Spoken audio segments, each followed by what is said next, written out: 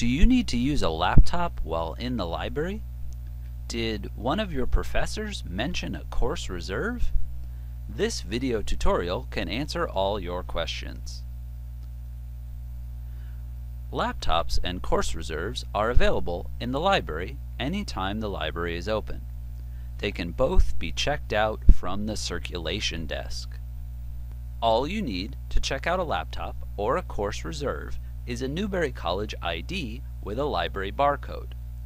If you do not have a barcode, these are also available at the circulation desk. Laptops can be checked out for 2 hours. Most course reserves are also available for only 2 hours, but some can be taken out for longer if specified by the professor. Please make sure to return your laptop or course reserve on time, and that you make sure to return it directly to a student worker at the circulation desk.